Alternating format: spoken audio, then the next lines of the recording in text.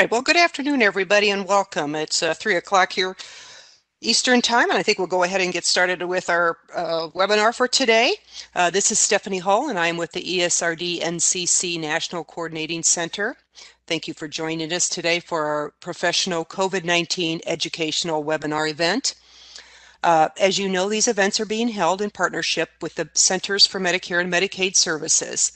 The series of events feature guest speakers from around the country sharing how they or their organizations are coping with COVID-19. Before we get started, I do want to let everybody know this call is being recorded and will be posted to the NCC COVID webpage within about 3 business days. Matt, next slide. So we talked a little bit about what the call is about. Today we actually have 2 speakers with us. We have Dr. Pravera. He's the physician lead with Kaiser Permanente, and we also have Dr. Zheng, senior partner with Kaiser Permanente. Their topic today, they're going to be talking about the Kaiser Permanente North California home dialysis program. And all the participants have been on mute upon entry into this webinar, but we do want to hear from you. If you do have questions during the presentation or at the end, we ask that you please submit them during into the Q&A or via the chat box. And at the end of the presentation, we'll get through as many questions as we can. Next slide. So if you've been on one of our professional webinar events, you know we do them twice a month. They're on different topics, and we hear from different stakeholders and peers in the ESRD community who are adapting to COVID-19. They share examples and provide some real-world strategies for facilities to use during this pandemic. Next slide. So let me go ahead and introduce our speakers. As I mentioned, we have Dr. Pravera. He graduated from Russia State Medical University and completed training in internal medicine and nephrology in Brookdale University Medical Center in Brooklyn, New York. He joined Kaiser in 2004 as Chief of Nephrology for the Central Valley in California. Currently, Dr. Pravera serves as a nephrology chief in Oakland, as well as medical director for ESRD contracted services for Kaiser Northern California, and as a physician lead for Kaiser National Renal Care Services. We also have with us Dr. Zheng. He is a staff nephrologist and senior partner for the Permanente Medical Group and Kaiser Permanente since 2008. He is a strong advocate for home dialysis therapy. He is the medical director of Wellbound, Emeryville, their home dialysis clinic. Dr. Zheng is also the chair of the Northern California National Kidney Foundation Annual Scientific Symposium, which brings together nephrologists, nurses, dietitians, and social workers from around the country to discuss the latest information on patient care. So welcome, and Dr. Zheng, are you starting us off? Correct. Okay, I'll turn it over to you. Great. Thank you, Stephanie, and thanks NCC invite us to give this important talk. So next slide, please. So this is our objective. We have this home dialysis first approach, and that every patient we ask, why not home? Then we also have this multidisciplinary approach, and you are going to see in the cases that we work together with our radiologists, with our surgeons, renal case managers, social workers, to help our patient get to home. And not only that, we find out that when patient after training, when they get home, they also need continued support. And the last, we're going to talk about telehealth during the pandemic and maximum video visit. Next slide, please. So agenda, so I'm going to talk about 3 patient stories. They are real cases, real stories. And then Dr. Leo Pravera is going to go from the higher level of how the organization approach home first approach. Next slide, please. All right, case number 1, return to dialysis. We have this 70-year-old man who that was on dialysis due to lupus nephritis, and he has a left upper arm fistula.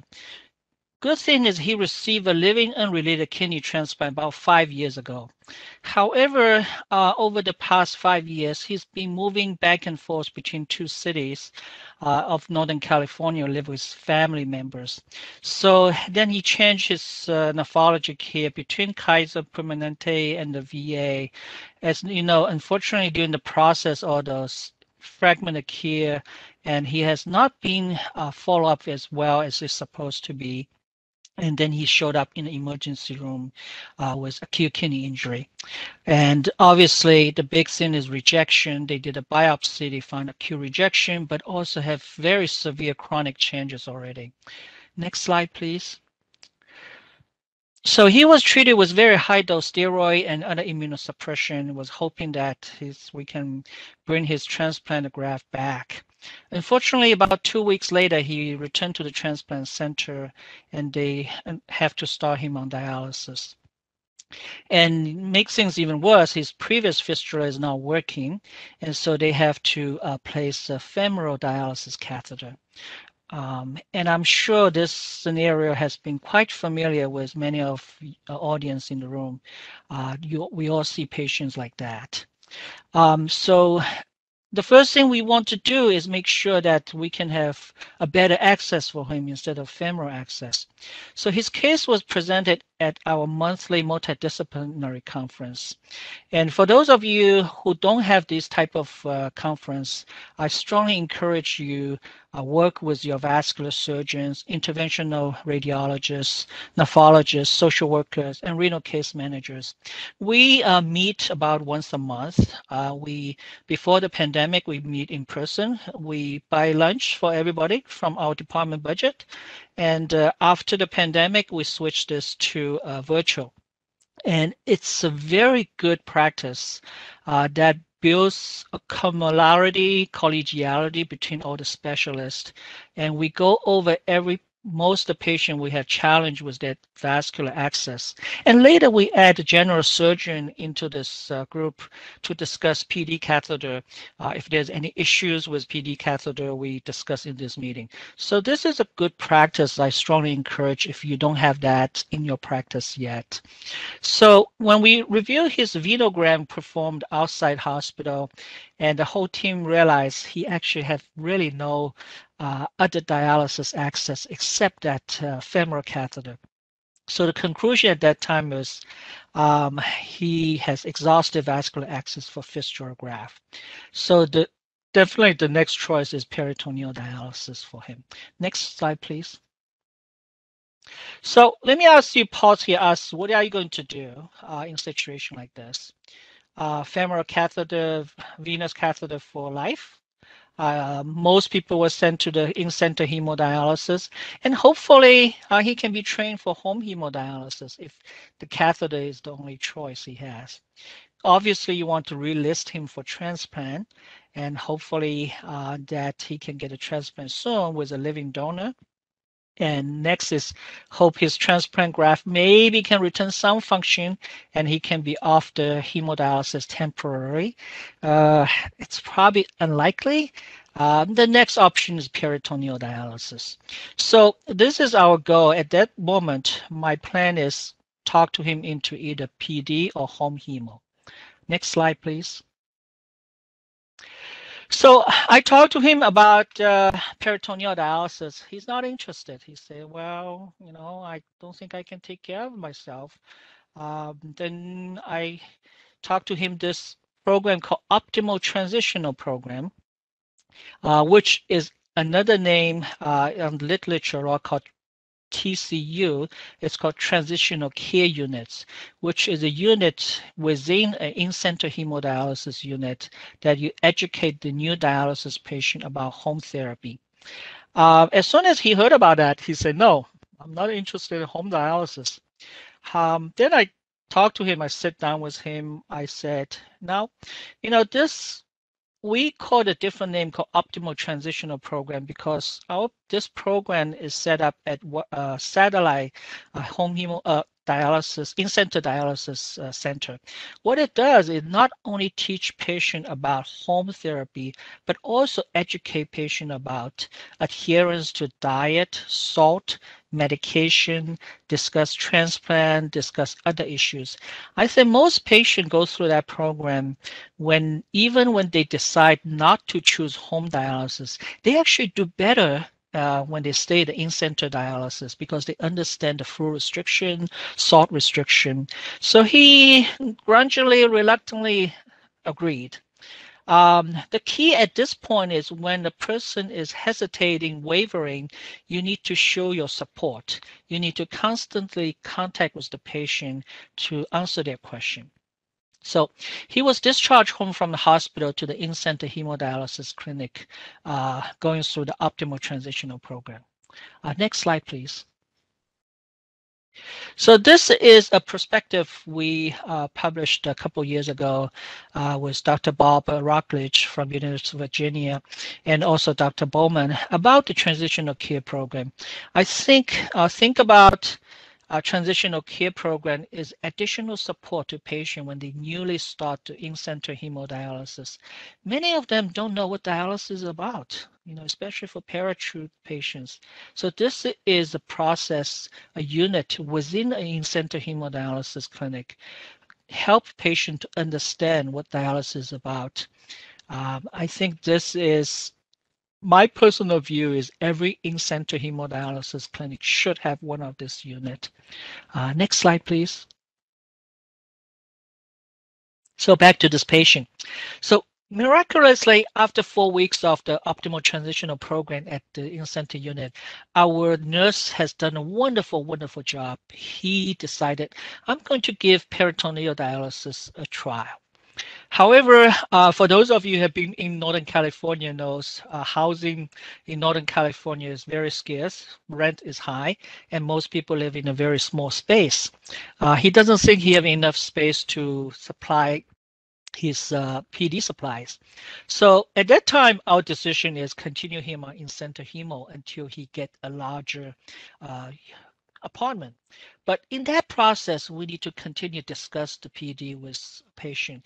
So every visit with him, I discuss PD and continue to show support, and he's continued to have interest on doing PD. And finally, he get a big appointment a few months later. Then a PD catheter was placed by the general surgeon, and he started PD training. Next slide, please. Then another challenge we face with him is he kind of has a little bit poor memory. Sometimes he forgot. So the PD clinic nurse, very creative, used many tricks to teach him how to use it. And finally, they told me they think he can go home to do PD.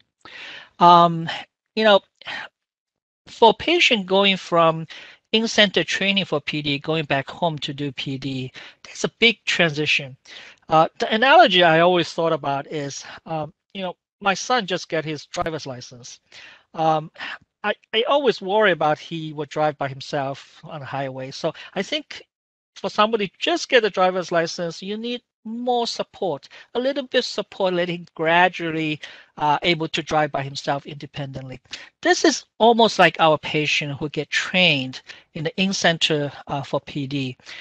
When they get home, preferably we have somebody there to see what's going on at home. So luckily we have this new pilot program called Assist PD program, which is modeled by some other country. And some of the clinic in the United States also is doing it, is having a nurse or somebody go to patient's home to watch how they do at home. This is, I put the reference here. You can get that article if you're interested in reading that. Next slide, please. And so this is the final summary of this patient, that he has failed transplant. The transitional care program, or we call it optimal transitional program, and choosing PD, continuous support when he's in center, and use the assist PD program when patient get trained in the PD center and when they get home. So this is right now he's doing very well, fully independent doing PD. Next case, please. So the second case is an incident patient who does not want to start dialysis. I'm sure this is very familiar with you too. A 60-year-old male who is poorly controlled diabetes and hypertension. When he come to see me, his eGFR is about 15, and he at that time does not believe he has CKD. Okay, I'm sure many of you familiar with a patient like that. And so what we did is we have multiple visits with me and our renal case manager, our dialysis clinic, and we utilize all kinds of visits, face-to-face, telephone visit, emails, video visit. As soon as his question, we try to answer his question as soon as possible. So his kidney function gradually declined to each of about 8 ml.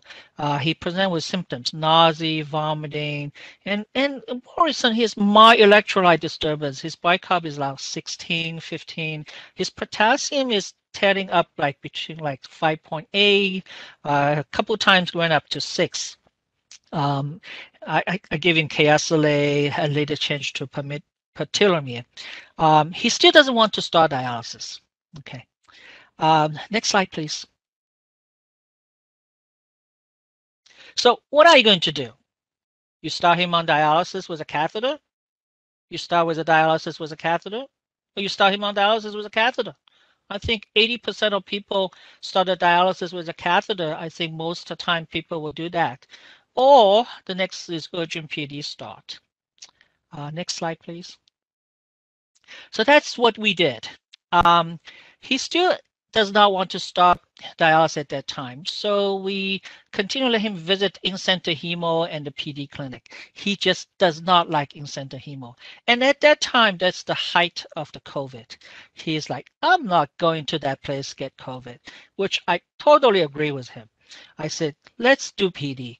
And so we continue to support him during this period with virtual visit, telephone visit, video visit, emails, pretty much on demand. When he wants to talk to me, I ask my assistant book with him within a day or two. Because the beauty of telehealth that we could set up seeing the patient as quick as they want. And during that process, they feel they are supported by you, they trust you, then they will follow your recommendation. And he was managed with bicarbonate and potassium binders, low protein diet, and laxative. And his eGFR gradually declined to like 5 ml per minute. Finally, he agreed to start PD. Next slide, please. So that brings the question is, when is the ideal timing for dialysis initiation? For those of you who was trained recently, you all know this quote, early start, unquote, concept back maybe a decade ago about we should start patient optimally when they each of about 15, so they don't have bad outcome afterwards. The ideal study, initial dialysis early and late study, published, I think 2002 or 2004. I forgot it. Or no, I'm sorry, maybe 2008 or 2009. Has disputed this concept. They compare with people start dialysis with EGF of 10 versus 15, find there's actually no difference in outcome, but people start with EGF around 10 can start dialysis about 6 months later. And various registry shows in different country or different jurisdictions, the initiation of dialysis is very different. In Taiwan is 5, average is 5, in the United Kingdom is about 8.5. In the US is about 11.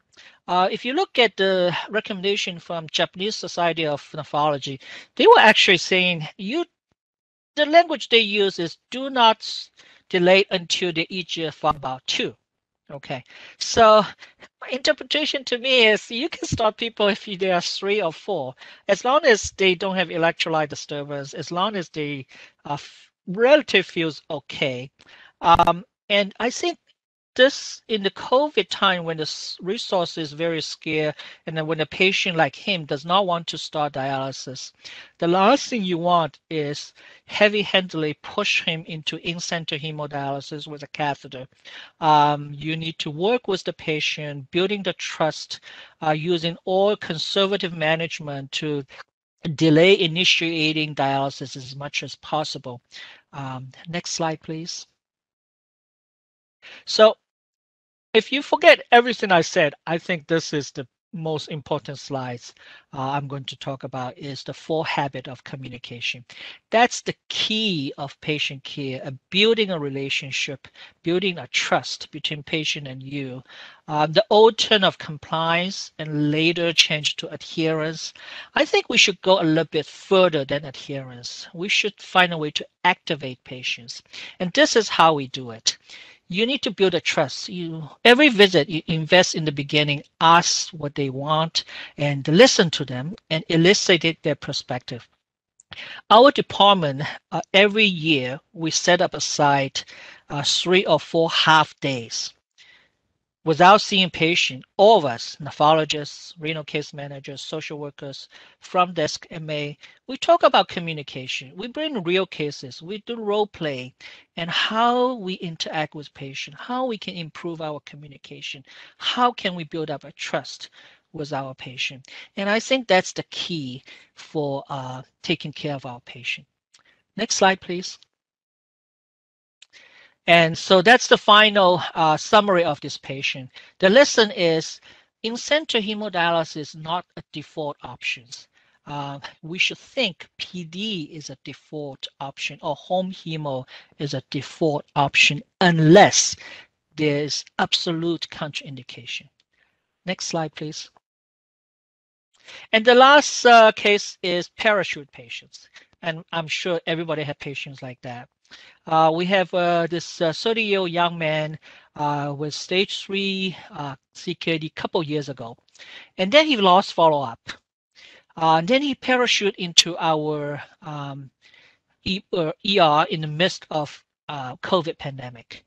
And creatinine of 15 was hyperkalemia, acidosis, nausea, vomiting, and severe anemia. Renal ultrasound shows bilateral small echogenic kidney. By that time, the kidney is all gone. And so the next slide, please. So what are you going to do in patient like this?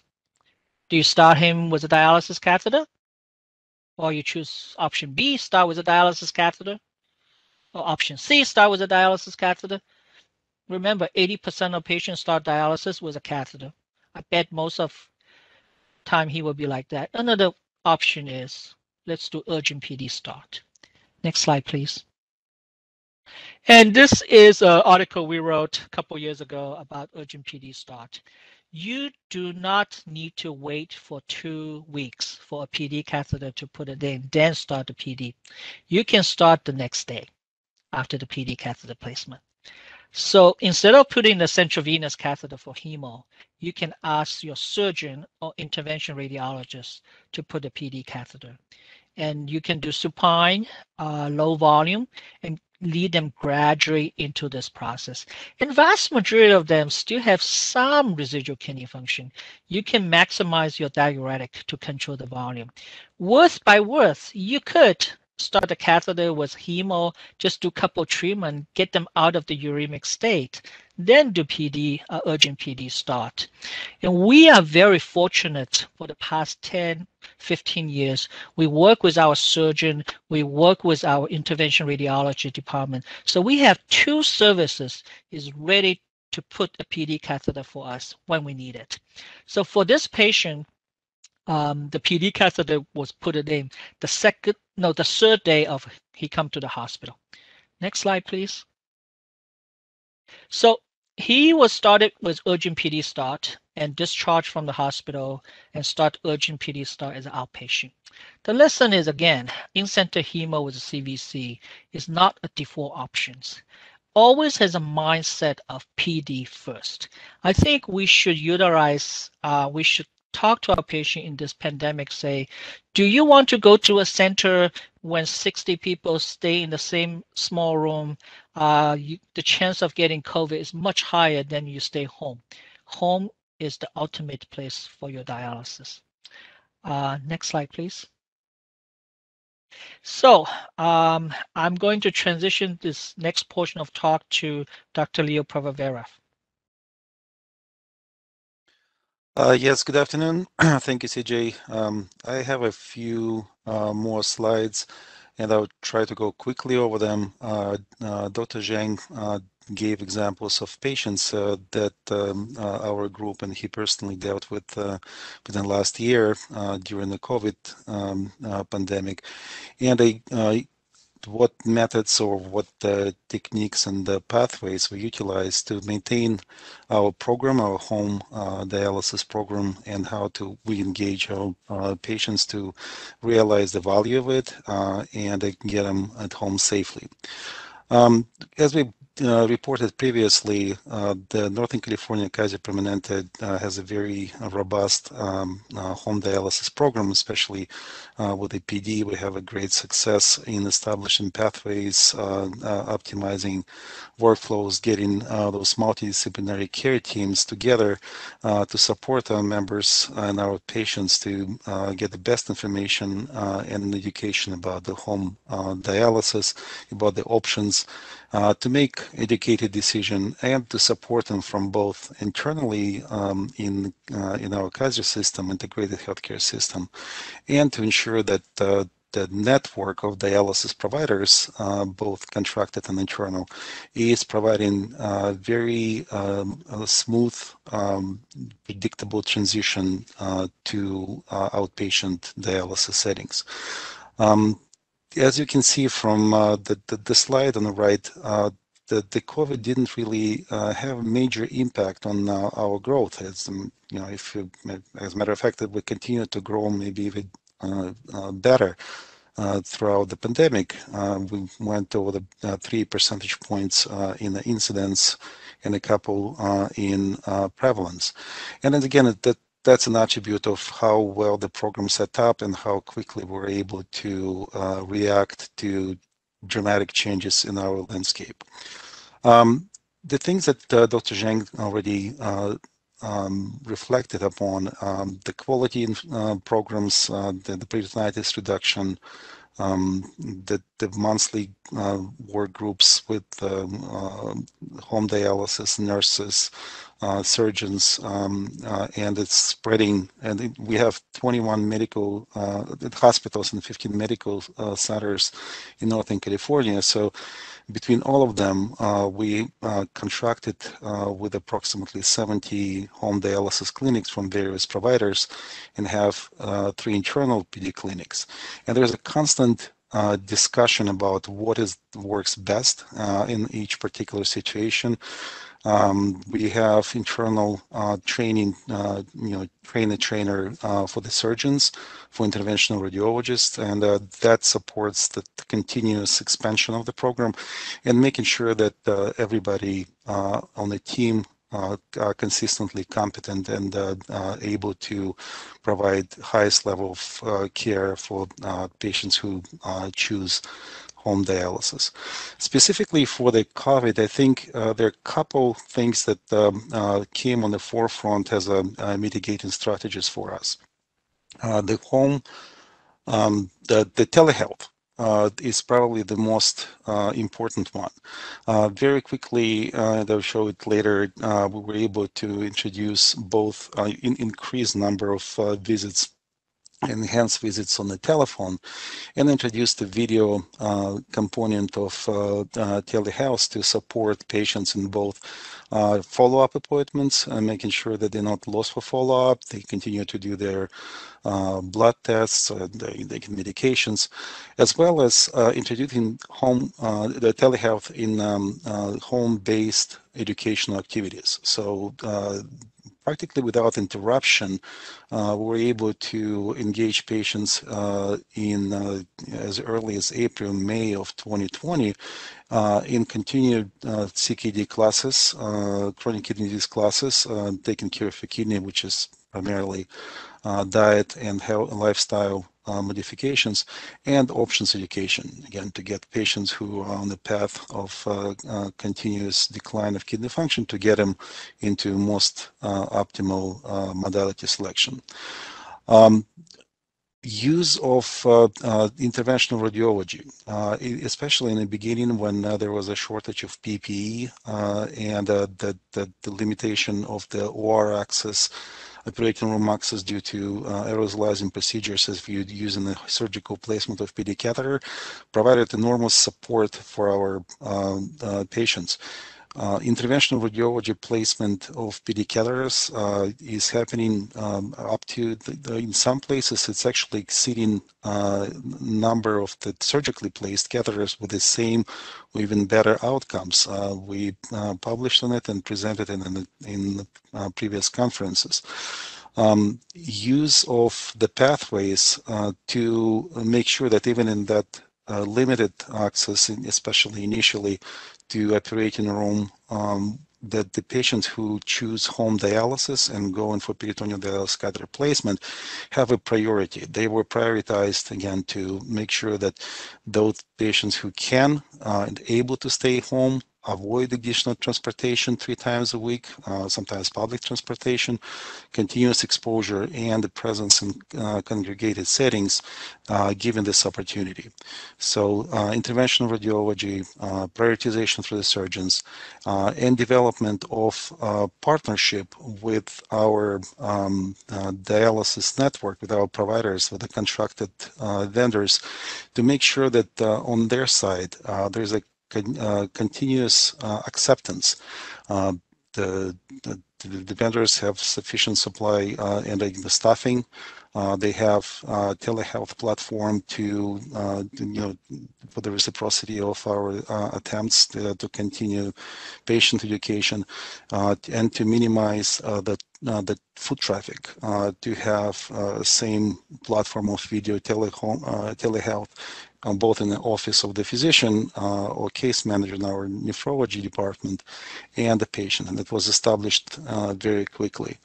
And I have to say the praise to all the dialysis vendors that we work with, that they demonstrated extreme support, both in quickly adopting new methods of the new realities of life and accommodating our members, as Dr. Zheng mentioned, with telehealth visits, with rapidly developing home support for the patients who need to be completing their training at home, to send staff to their home to train them, and development of the optimal transition units and transitional care units to simplify this transition, and again provide an opportunity for the patients who would benefit and would be able to benefit from home modalities if they're given this opportunity, to give them that transition, to give this additional education and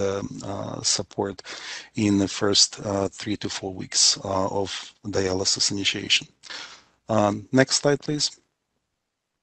So wanted to talk a little bit about the telehealth specifically, and I think many of participants on this call are very familiar with the patient perspective, and it's patients feel that there's this extra mile from the provider to provide to reach out directly without need of patient to travel, park, go through the challenges getting into medical center, potentially being exposed to other, located in the hospital. So there's a lot of foot traffic and there's a lot of anxiety going in the community. It provides very timely access for the patient. So if something needs to be sorted out quickly, its ability to talk or even connect through the video to visualize, do the abbreviated physical exam evaluation, and address the patient's needs immediately without need of scheduling face-to-face appointments, travel, parking, and so forth. Especially for the patients who live in remote areas or without public transportation, and then Northern California spreads from Santa Rosa to Fresno, and you can imagine there's a lot of areas, especially in the valley, where transportation and public transportation are limited, to say the least. And frankly, it's a financial savings. It's a very good proposition for the patients. So they don't charge co-pays in most scenarios, and again, not removing necessity of travel, gas, parking, especially in the cities. It's a big problem. Challenges. We went through this over the last year. I think it's the telehealth getting better and better. Compatibility of devices, availability of devices, those social determinants of health. Is it available? The high-speed internet connection, the bandwidth, how many people in the room, size of the apartments. It's all really matter, and plays a role in how well it's set up.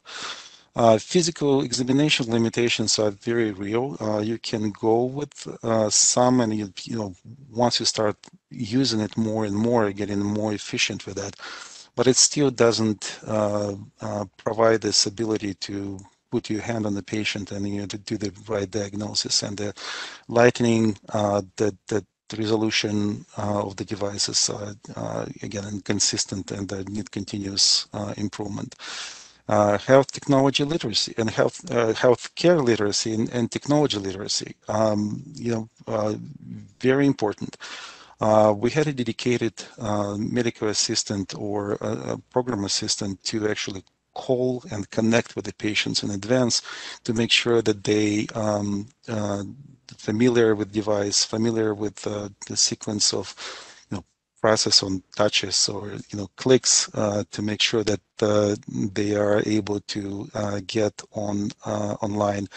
And we're grateful for availability of online interpreter services. So there's I can't even say how many languages, but practically every single one that I know of, there's a service of interpreter available to add to the call, this three-way call or video to support patients without good command of English. And of course, additional benefits, which I think will be only realized besides right now, it's only going to improve over the years with improvements in public acceptance of the telehealth spread out through the healthcare system, and improvement of devices, addition of home monitoring for the patients, the blood pressure checks, the sugar monitoring, and the written monitoring. I think this is going to be over time only support and enhance patient care and help better care for the patients who choose dialysis, home care, to have this two-way communication about their health and the support.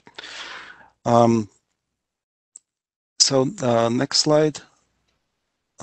This is just an illustration of how quickly our system was able to get on board with telehealth.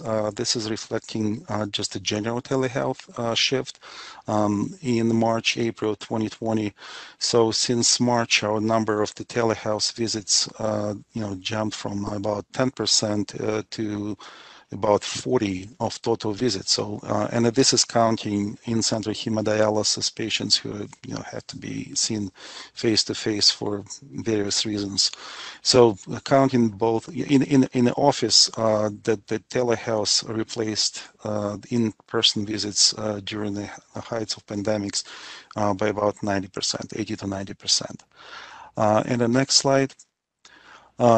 We were able to very quickly adopt video first strategy to follow this path, because of course the video provides additional benefits to the patients, to the clinicians, to the whole interaction between the patient and physician, and making the choices both in the therapy and the choices in the goals of care much more robust.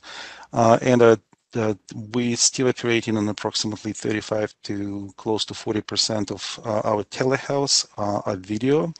And again, it's a spread from the office-based video visits to home dialysis clinics. We practically doing majority of our visits at home with the home patients and the home care teams through our video platform, and a three-way or just a conference video conferencing for our members. And all of that together allowed us, in essence, to maintain our course of growth with home during COVID unaltered. We're looking forward for the next challenges. In the next 5 minutes, we'll be happy to answer any questions from the group. Thank you very much. Right, thank you. Thank you, Dr. Provera and Dr. Zheng. Before we get there, some questions that come in, but before we go there, I just want to share something with everybody, and I don't know if everybody on the call knows, but we started these COVID professional calls last year at early April. Dr. Zheng and Dr. Provera was one of our early on presenters. I went back, and it was almost exactly a year. It was April 29th of 2020. The both of you did a presentation, and I went and listened to it just, last week before I got your slides, and I just wanted to kind of hear, what you had to say. And a question came in at the end of the presentation, and it actually segues very nicely because it's about telemedicine. And the question was, are you seeing more effectiveness or more engaged patients because of telemedicine? And Dr. Provera says, his reply, do you remember what you said a year ago? I'm afraid not. No. It says it's hard to say in this short period of time, but it provides such unique benefits. Dr. Zheng, you also had a very enlightening quote. It says, it is too early to see the results, but I bet if we come back in a year from now, you will see the wonderful modality to have the dietitian, social worker in the same video chat with the patient and provide education in the comfort of their home. So really, I hope you were a betting man and you bet on telemedicine because I would like you just to, if you could just, reflect on that and share with us, really, that was very insightful of you and where you've been and where you've come from. That's, I know some of your statistics you shared with us, but what's your thoughts now after a year later? Sijie, do you want to start? Sure. I mean, this is 2021, right? We use iPhone, we use FaceTime with our kids. Let me bet again. Next decades, we can hologram ourselves to meetings. And why don't we do this to take care of our patients? I think telehealth is a win-win-win-win situation for everybody. It's win for the patient. Think about this. Are you telling them to take a day or half day off from their work to come to see you, driving across the town, go to the garage, cannot find parking spot, then finally find a parking spot, rush to your clinic, pay for a copay, and wait in the waiting room with a bunch of people there, spreading COVID, and then see you? Are they going to be happy with you? No, they're not. Versus they're sitting in their kitchen, turn on the video, you say hi to them, and the time they wasted coming, and you can chat about a lot of things, their life, their family, their pets, their daughter's wedding, son's graduation. Who is going to like you more, the first patient or the second one? Okay, when they like you more, are they going to listen to you? I mean, back to the thing I quote, in the old days, we call it compliance. Then we make it look pretty. We say adherence. We use adherence. But that still put the burden on the patient. They need to be adherent to us. We need to find a way to activate them. Okay. When I doing this video visit a year ago before COVID, the question to me is, what's this difference between just calling them? I look at them as like, have you do FaceTime with your kids? What's the difference between that and you just calling your kids? When you see them, when you have a personal relationship with them, they would follow what you said. And nowadays I do video visit, monthly PCC. Just a couple of days ago, I have a patient was in his bed. It was his two dogs next to him, and the dogs wagging their tails at me. I'm happy to see that, and patient's happy with me. What's the best for the patient, right? And other things is best for the society. because you eliminate a lot of unnecessary visit. It's good for the environment. All those cars Mhm. in the road, all those gases emitting into the Right. environment. Yeah. And it's great for the healthcare system because we don't have to build that many garages to accommodate patients. So yeah, this Mhm. telehealth is here to stay. Even Mhm. after COVID, it's not going away. Mhm. And my dream is eventually we can hologram ourselves into patients' home. I've been telling this to Leo all the time. Every time I say this, he rolled his eyes. It's like, oh yeah, that's your dream. But that's the ultimate home visit. We back to our start with, decades ago, we go to patients' home. We will get to that point. Yeah. Yeah. Dr. Provera, anything to just add to that or? A little bit more to reality from the holograms. I think that the next year will be spent really to minimization of the devices, making sure that the bandwidth is allowing patient in any setting to have their phone, and the language. I think this is the biggest barrier right now. Is a language ability and in interpreter services. It involves a lot of people, professional interpreters, complexity, and I bet if again we check in a year from now that the Googles of this world will come up with automatic translator that will enable that that function to speak in the native language of the patient and the provider and enable that seamless communication. Good. Well, thank you. Thank you for that. I found that very interesting that we talked about it and your both your insights to how telemedicine would evolve, and here we are. So, um, well, let me get to a couple other questions that came in, and I'll kind of follow up with this one because it has to do with telehealth. What reasons do patients not want to do a telehealth visit? Um, I'll start and the most common one is our patients constantly in transit, and they're not necessarily in most convenient space.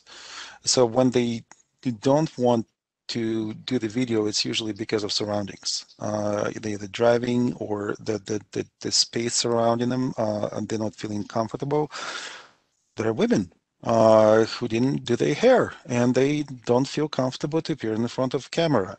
We see that the separation of video from telephone, and some are specifically preferring video, some specifically preferring telephone. So I think there are going to be interesting sort of the evolution of the telehealth that will it's not going to be only video, only telephone. It's going to be some combination depending on your population, where you work, if it's a urban versus country or the remote spaces. That will determine how the telehealth will be utilized by both provider and patient. But providing multiple choices will actually find this, the best partition of the services. TJ? Yeah, my experience, the biggest obstacle is technology itself. Obviously, the elder generations not very savvy in technology compared with younger generation. And the other thing is the connectivity. You need certain high-speed internet in the home to able to connect. We are fortunately get those, but many family may not have that high-speed connection. But I do have, my oldest person who's on video visit with me. This actually started before COVID. I always a proponent for that. He is like 87 years old, and he's able to connect a couple times, so not successful. Finally connect. He just love it. Okay, and we've been going through COVID with video visit, and not to, he's not going coming to see me face to face. Okay, and I asked his wife to press on his leg, see whether he has a demo or not, and I listened to how he talk, and I kind of feel whether he has flu in the lung or not. I think eventually a health insurer will wise up, saying, let's provide high-speed internet. Let's provide devices to these people, to our insurer, so they can get better care. So there will be less hospitalization, less bad outcomes. All right, thank you. Another question come in, it's a couple parts, and it is, Dr. Zheng, regarding some of your case studies. The first question is, what do you send home with patients to help those with memory deficits remember the PD steps? For example, do you do a step-by-step poster, or are there others? Okay. Yeah, we do step-by-step posters, and we have to. The good thing about Assist PD program is you have people go to their home and watch them doing it at home, and find out the specific obstacles they might have. Yeah. Okay. Good. All right. And that's the eventual telehealth will come into place. Is if you could have put in camera in their room, the nurse can watch them when they do it at home. Now, privacy is going to be issue that need to be worked out in the future. But let me bet again. I think next couple of years we will be able to do that. Okay. I'll go back and listen to this in a couple of years. We'll see. So a kind of a part two to that. It says, case one, could he have been able to have a thigh graft or fistula to do HHD? Yeah, he could, but given that his vasculature, his stenosis and upper arm, my suspicion is he probably also have some kind of very bad peripheral vascular disease in the leg too. The issue with some of the thigh graft and the fistula, they could also cause Steele syndrome. Then that would be catastrophic. You might have to amputate the leg and if get that worth. We took out the femoral catheter after he did PD, so hopefully, he can get the retransplant. I don't know. That's my hope. No. Okay, thank you. With case number two, would he have been able to start PD at home sooner if there were more frequent and or smaller deliveries? You mean the case number one? He decided to do PD, but this That apartment part is too was small. small. Okay. Yeah, I think so. Yeah, I always curious how does people in Hong Kong able to do that? If you've been to Hong Kong, you see how small those apartments are. Yet their preference is about 69% of PD because of their PD first policy. Yes, frequent delivery, or if there's a hub in the city that just like Amazon hub, you can deliver daily, every day. That's even better. I always ahead of myself thinking of all those dreams, but I think eventually that will happen. Yes. Great. And the one last part to that is, does Kaiser provide staff-assisted dialysis for HHD and or PD patients? Sijie, the Kaiser doesn't provide home-assisted programs. It's our vendors that provide. So our partners, in the case that Dr. Zheng described, Satellite Health, they have a pilot program in our areas, and that provides staff to do home assist. And a few other vendors actually do the same. And we're still on the pilot side internally with internal peritoneal dialysis clinics to provide assistance at home with the peritoneal dialysis. But it's a major regulatory issue to provide the training and assistance in a compliant manner at home with a staff who is competent and licensed to do that. So it's not only will of the organizations to provide that support, sometimes it gets into regulatory issues as well. And I think at this point, regulatory issues are much more difficult to overcome than just the wish and existence of the staff that is willing to go to the patient's home to provide care. So I'm hoping for the regulatory agencies actually to soften up on their demand and the requirements. Right, thank you. I'm not sure either one this question could be for. With the optimal transition programs, are the patients running in an in-center dialysis clinic with dedicated staff to these patients, or do they have an entire clinic dedicated to these patients? It's within the center with dedicated staff. And then the second part is, what is the patient to staff ratio with this model? I don't remember on top of my head. I have to go back to the playbook and ask the clinic.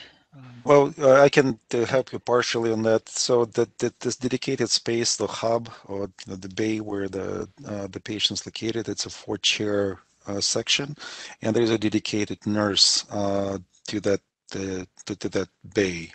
So there is a higher staffing ratio, of course, and there are dedicated educators and staff to provide on chair side education to the patients. Okay. Right. I know Dr. Provera, you shared some statistics. Do you know what the HHT incident or prevalent rate for Q4 of last year was? I can't come up with from. It's so hard to count. The home hemodialysis is still remains very low, and I think it still remains about 2% of total the dialysis population in Kaiser Northern California. We're counting them together because I think once the patient chooses home, they have tendency to stay with home, even if they start with PD, then hopefully transition to home hemodialysis or vice versa. So we're counting as a home members rather than specific modality. We're able to support both modalities. Similarly, what we kind of decided to take this holistic view of home care as the statistical value. So we're not separating it. I can try to count in my head it's a percentage, but it still remains rather low. I think it's still about 3% of total population. Well, great. Well, thank you. And now we are just really ready to wrap up. Again, thank you both for coming, taking time out for your presentation today. It was really great. It was nice to see some case studies. That is really quite meaningful, and we appreciate your time. Next slide, Matt. We'll just kind of wrap it up. And just a couple new tools that are out there. It's called My Plan, My Care. It's a tool that helps patient partner with their care team during their plan of care meeting. They have some tips, some suggestions and topics. They are available on our website, and you can find them there to share. Next slide. We also have in-center hemodialysis and home dialysis travel resources. So again, preparing for your next trip with one of these tools, telling you what to pack, how to plan, discussions to have with your care team if you're thinking about traveling. And again, these are travel tips for in-center and home dialysis users. Again, you can find it at our ESRD NCC.org/patients and look for select for new dialysis patients, and then under that look for traveling on dialysis category. Next slide. And just a reminder too, the flu vaccination toolkit still posted on our website. It provides flu facts and taglines, social media content, there's video, there's lots of print material, and on-demand training and educational events also on there. And next slide. On our kidney hub, it's our kidney mobile-friendly web tool created by patients for patients. There's links to all kinds of new videos, new resources are being added. There's things on COVID, home dialysis, transplant, diet nutritional resources have been added. So please, again, you can visit that. It is www.thekidneyhub.org. Next slide. And just as a reminder of our upcoming events, our next provider-focused event will be May 5th, 3 p.m. Eastern Time. Our patient-focused event will be next Wednesday, actually, the 28th at 4 p.m. And you can visit the link there below at kidneycovidinfocenter.com to register. And I think that's it. We wrap it up. Thank you again, everybody, for attending today. Thank you for our speakers. We really appreciate your time and your conversation today. Thanks, everybody. Take care and be safe and have a good rest of your day. Thank you.